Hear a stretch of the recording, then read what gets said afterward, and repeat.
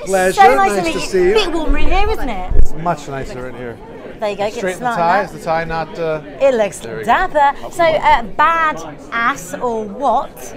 Unbelievable in this. You must have felt cool as a cucumber. Much. It was a lot of fun. It was great to make one of those old-fashioned, sexy, cool, fun gangster movies. It was just a blast. You look at the poster and go, oh, I'm so cool.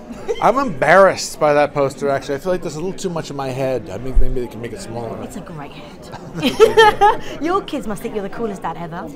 My kids think that I'm a cool dad. My son thinks I'm cool for Batman, but the girls have no interest whatsoever. If I was Taylor Swift, they would think I was cool. Other than that...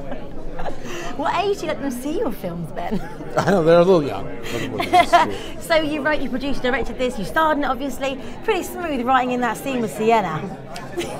What's the point of being the director if you can't write yourself a love scene with a beautiful woman? It's we did it, and she's great. She's an incredible actress, and she's a pro, and she made it easy. Those scenes can be really awkward and weird, and she made it comfortable and great. And I admire her even more now than I did before. We saw bits of you and never thought I'd see, which I loved. There you go. And finally, as a director, do you fancy Bond next? Could you get mitts on that? Oh, I would love to. No one's come to me with that one. No one's approached me with that. You're the first person to ever bring that up, so your lips to God's ears. And you can star in it as well. I love to. I love a little word. Thank you so much, Thanks Ben. very much. Thank you. Hi. Oh my God!